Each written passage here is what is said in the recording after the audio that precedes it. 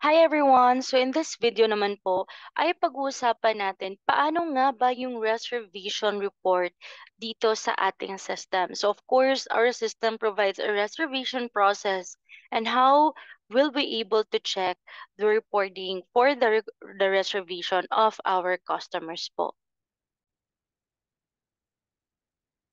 So ano nga ba yung reservation report? Actually po, yung reservation report natin, nagpo-provide po siya ng insight of the number of customers kung sino yung nag-book in a particular day, time, and slot.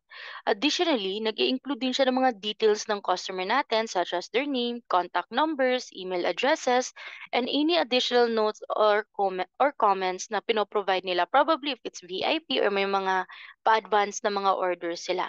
So in order for us to check our reservation report po, tap lang po natin yung ating three-line icons here. Dapat nakalogin na tayo sa ating MOT.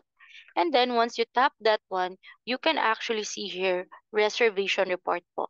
The moment you tap that one, the system will require you to select a specific date.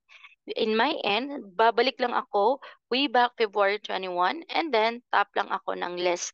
So these are the list of my customers po na nagpa-reserve during this time.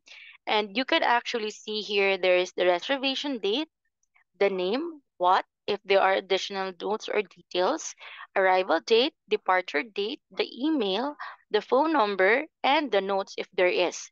Tapos, pwede kang mag-filter ng dates ulit dito, and you may also search the name of the customer. Let's say in my end, I'm going to search Naomi, Noami, ganyan.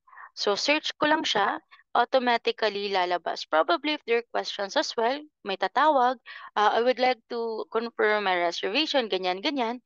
So, pwede na nating i-search yung name nila or probably their number, not a problem po. So, kaya naman ng system natin. So, this is what our reservation report composed of and how we generate it.